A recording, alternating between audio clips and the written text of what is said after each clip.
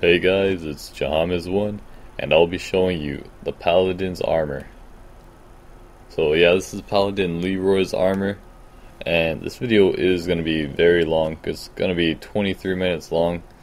The reason that it's so long is because I actually kind of show you how to get this armor, the weapon, and the shield, the whole set in the video. So I just kind of integrated like a guide for the armor and how to obtain it within this video here. I just thought, may as well, why not? So here I am showing you the stats. It's pretty good armor for the stats, although there is better, I believe.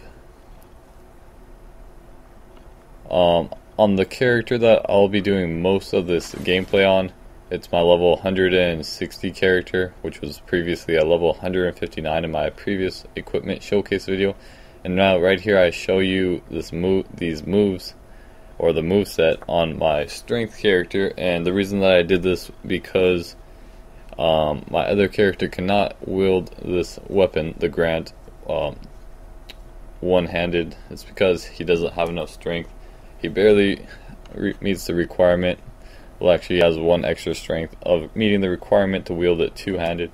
So yes, that is why I'm using this on my strength character right here. It's just to show you the one-handed move sets. Yeah, you'll notice on the lower left it does say that I can't equip it, even though it looks like I can equip it and use its attacks perfectly normal. But really, if I attack an enemy with it on this character, my attacks will be deflected, even if the enemy does not block it at all. It kind of looks funny, but I guess that's their way of balancing things out. So now here I show you that you can summon Leeroy Jenkins or Paladin Leeroy here in the catacombs. And by the way, I believe Leeroy, Paladin Leeroy in Dark Souls here is a reference to Leeroy Jenkins, who I did not do any research on, but I believe he is some kind of like made up character that some World of Warcraft character made before.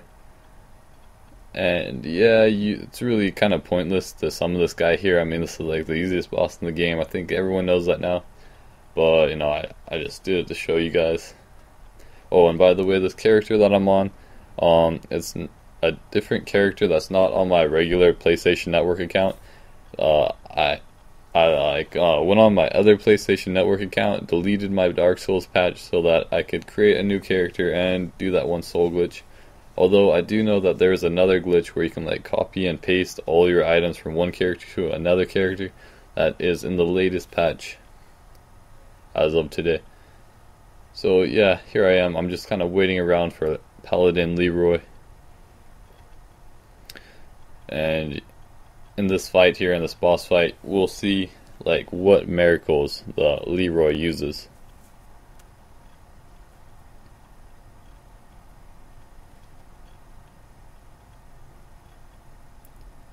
So of all my times that I've fought this boss, I think most of the time I've gotten the Mask of the Child, but I really do think it is randomized for about 33% chance for each mask, as there are 3 different masks which grant you 3 different bonuses. The Faller's Mask, I think it gives you like it gives you higher equip burden. I think it increases it by 20%, I want to say. I'm not sure of that though. The Mother's Mask gives you better HP, or a higher maximum HP. And in this boss fight, by the way, I will just be like kind of messing with the boss. I just kind of punch it with my pyromancy glove. I don't think I ever do any serious damage to it. And the Mask of the Child gives you greater stamina regeneration. That's right. I think most of the time I use Mask of the Child. Otherwise, I'll be using Mask of the Mother. So Paladin Leeroy, I actually do let him do most of the damage on the boss in this video. As I said, I'm only punching with my pyromancy glove.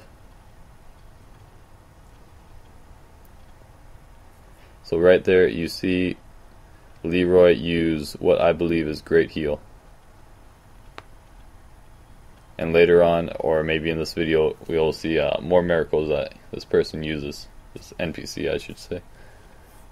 Alright, so yeah, I'm just punching them. Pinwheel is nearly dead. Once again, you know, everyone knows this. It's the easiest boss in the game.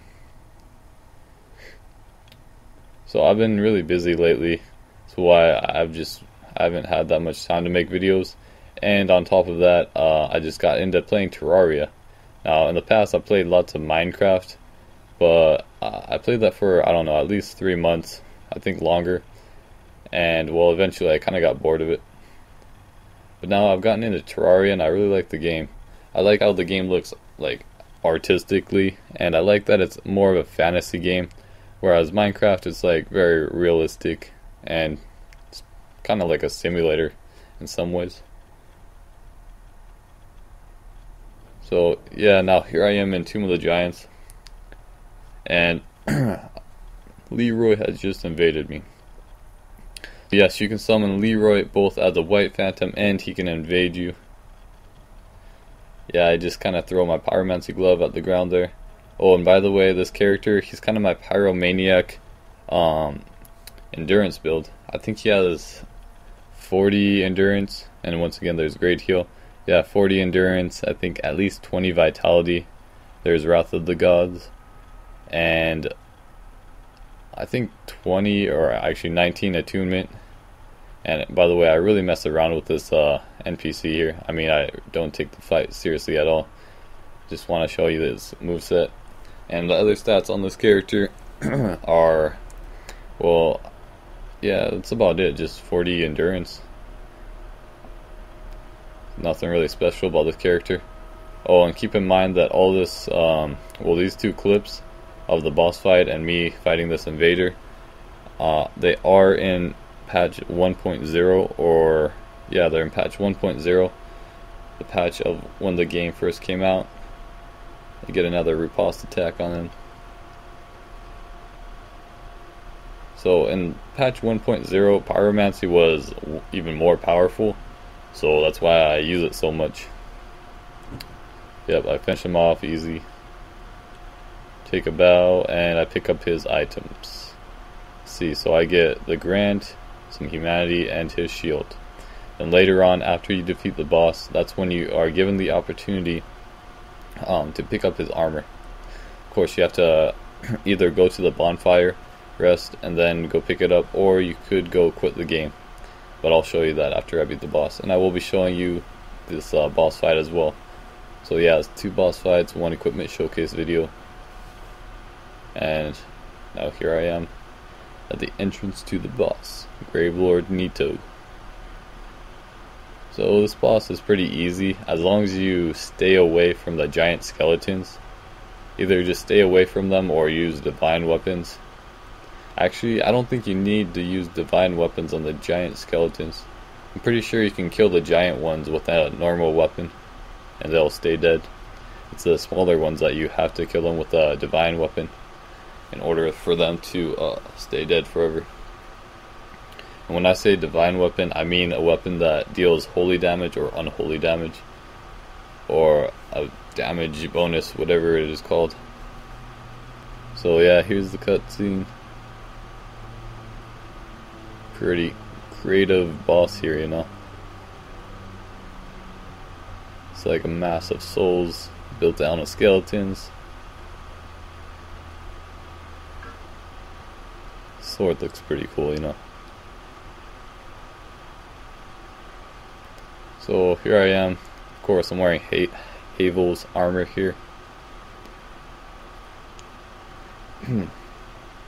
So I just kill him with pyromancy, because, you know, like I said, pyromancy is rather overpowered in the 1.0 patch. So I was mentioning Terraria earlier. Yeah, I've played Minecraft before. I kind of got bored of it, like I said. But I've gotten into Terraria now. I was playing it with a friend. I started out playing some free version. Well, it wasn't really free, but yeah, you know, it's one of those versions. So I just bought the game. I decided it was worth it. It was really fun, I thought. And, well, I'm thinking I'll probably do some commentaries on that. May just surprise you guys, randomly upload a video of me doing that. I'll probably just do some kind of let's play thing type video, you know, with live commentary, and I might just do dual commentary, depending if some my friends at my house or not, but we'll see about that. So yeah, I switch out to my silver serpent ring, and I get a bonus of 20,000 souls. 20,000 extra souls. So right here, I go run over, and this is immediately after the boss, by the way. I just hit stop recording, and then I realized I should continue recording, so that's why there is that pause there, or like interruption.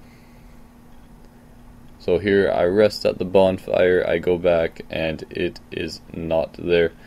So yeah, in case that happens, just quit the game, or you could just quit the game in the first place and save you the trouble of going to the bonfire first, but that's not really a big of a deal. So yeah, I am playing the offline mode just because, you know, I'm playing on patch 1.0. I can't update it. Well, I don't want to, I mean, not at this point.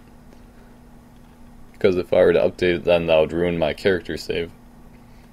So yeah, you reload up the game, the armor is there, pick it up.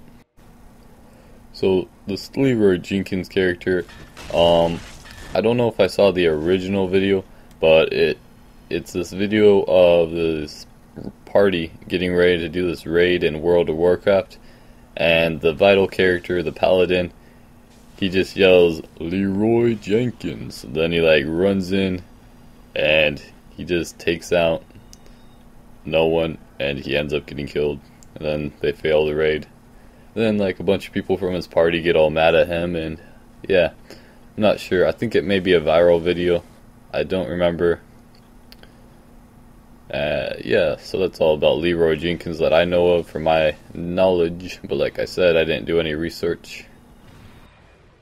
So the Grant, which is the large hammer that the Paladin uses, it is a pretty, well, it does decent damage. I think it does 730-ish damage for me, and I'm wielding it two-handed. And keep in mind that I barely meet the strength requirements to wield it, and I think my faith, well, my faith is shown in the beginning of the video. I don't have all my stats memorized now, just my stats of my main characters. And this character, I don't really go much on him except to make videos when I feel the need to. So yeah, Terraria. Some people say that Terraria is like a Minecraft clone, which is understandable why. I mean, it does take a lot of the same elements and just recreate it in a 2D world. Although I think there's a lot more creativity and diversity to the game. Yeah, there's like a huge variety of weapons. Like I said, more creativity. It's more of a fantasy theme. I really enjoy the game. I'll probably be playing it for a while with at least one friend of mine. And like I said, I'll probably eventually do some commentary videos of that. So here I am. I think this is my last player versus environment clip, if I remember correctly, but perhaps not. I'm just taking out these undead people. Don't remember what they're called. I'll just call them undead people. The heavy attack right there, it's pretty useful. I mean, obviously it's special, it's especially unique. It's very similar to the Wrath of the Gods miracles. So if you've taken note on which miracles Leeroy Jenkins has been using, I do match up his miracles to my miracles to make us like similar. Yeah. So I actually invaded this guy before, and I took his white phantom on one-on-one. They backstabbed me and took me out in one hit. And that was their white phantom that you see over there, standing right there. I think that person is currently AFK in this match. These people seem to be camping out, but they seem to be respectful not to heal and to take me on one-on-one. But I do invade this guy 3 times, and like I said, the first time, the white phantom just took me out. Now this is the second time I'm invading this person. And I'm just kind of dancing around with this person. I don't know how, but I think that was a lag on my side right there. And I barely do not have enough time to take that person out. I think I also ran out of stamina. That was the biggest problem, that I couldn't take out that white phantom. So now this is actually the 3rd time I go to invade this person. And once again, I think they respected me. They respected their invaders. You can tell that they kind of wanted some organized player versus player matches. So yeah, once again, the White Phantom just capping out over there, allowing me to take on this person one-on-one. I don't really know why this person is dual wielding. I just run straight through their attack, get a backstab, why not? So quite a few people, they take advantage of this weapon's weakness, which is just slow attacks, and they roll into me. Then they eventually get a roll BS on me, which is a very wise strategy. But I'd say I think I actually won most of my matches on this character using Paladin set. So yeah, I just barely managed to take that person out once again for the second time. So in this next match here, I'm going to be fighting two people. And by the way, the miracles that I'm using are Wrath of the Gods stacked twice. So I have two of them for 6 casts, and Great Heal, as well as Replenish. I know Replenish, I don't think Leeroy Jenkins uses Replenish, but I thought I may as well. It's still in that healing miracle category. So this guy's flasking away, and he just summoned a Phantom to double team me. And by the way, my excuse for using some cheap tactics of Wrath of the Gods is, well, one, you know, it's what Leeroy Jenkins uses, and two, I'm just trying to keep that depiction accurate as possible, you know. Besides, it's 2-on-1. I mean, it's not like it's 1-on-1 and I shouldn't have any problems. Just I was getting tired of these guys, and I decided I may as well just blow them away, finish that match. And this guy decides to heal, then I finish the match. It's funny to see how many people try to use their flask after I hit them with the Estus. I mean the Lloyd's Talisman. I don't know if people just don't see their own aurora of telling them that they can't use it and they're affected by the Lloyd's Talisman, or they just don't know about the Lloyd's Talisman's effects at all. But it makes me wonder sometimes. I wouldn't really expect that many new Dark Souls players at this point. I mean, the game has been out for like, what, at least 3 months now? Almost 4 months. Now this person I'm invading is wearing the full Havel set. He's using the full Havel set except for the Black Knight Great Axe. It's only a different thing. So from the looks of it, I'd say most people really do not expect to be invaded in the catacombs here. It's either that or else it's just a coincidence that I run into more PvP noobs. But my guess is people just don't seem to be expecting an invader. Besides, there is a way to clear out the catacombs and the Pinwheel boss in like 3 minutes from the Firelink Shrine to the Pinwheel boss. And once again, it's another person that does not seem to notice that they are affected by the Lloyd's Talismans. I don't know what's wrong with these people or what. Once again, these people just really make me wonder sometimes. So here I start using the Replenish Miracle. Oh yeah, that was my excuse to use the Replenish Miracle. Is that the Sanctus actually gives you 2 HP per 2 seconds, which can be reduced to saying like 1 HP per 1 second. But yeah, kind of thought, you know, that miracle effect, it kind of does the same thing. I mean, the effect of the shield, it kind of does the same thing as the miracle, so why not just use the miracle?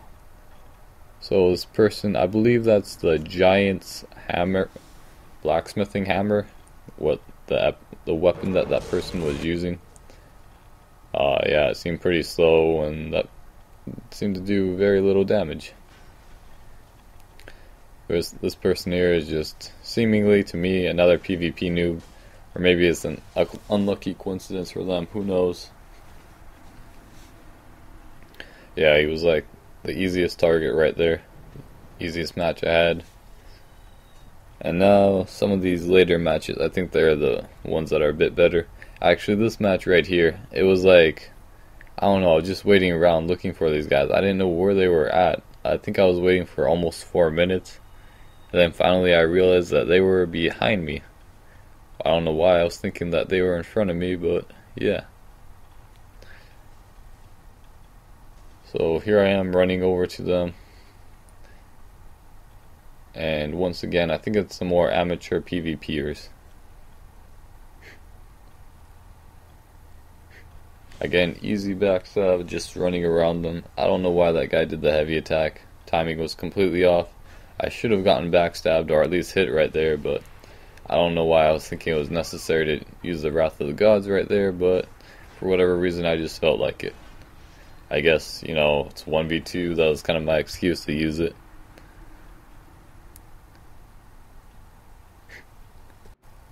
So my next match, actually my next 2 matches here, I believe there's 2 more to go. They're against opponents that are much more respectable, and by that I mean, well, they got more skill. So this person right here, they seem to be dual wielding the Crystallization Cataclysm and the Moonlight Butterfly Spear. So this is actually not the most difficult person that I fought in my time of invading, although like I said, it was a worthy opponent. So yeah, she gets a nice roll BS right there. That's kind of what I was talking about earlier. It's this weapon's weakness, and it's slow attacks, somewhat linear attacks. You can just kind of roll into them if you time your rolls correctly, and if you roll in the proper direction, you can get a roll BS on the person using the large hammer. Well, the Grant or any large hammer. So you can tell this person is obviously switching out their gear on the go, which it's a good idea, but you have to be really efficient about it when you do that. Otherwise you may just get caught off guard by your opponent. So as you can see here, my regeneration and my Sanctus shield, or I mean my replenishment and my Sanctus shield, it is recovering my HP over time. And I already have like 1/3 of my HP back. And I think my enemy was kind of underestimating me. Once again, they turned their back for a few seconds. I rushed them and I finished her off. So that entire match I was kind of waiting for an opportunity to rush her, because I knew that would be the last thing that she would expect, is for someone to be rushing the other person while the person who is rushing has low HP, if that makes any sense. But yeah, my last PvP match here, I actually do go back to fight the same person, and well, I don't think this match is as exciting, but you know, she tries.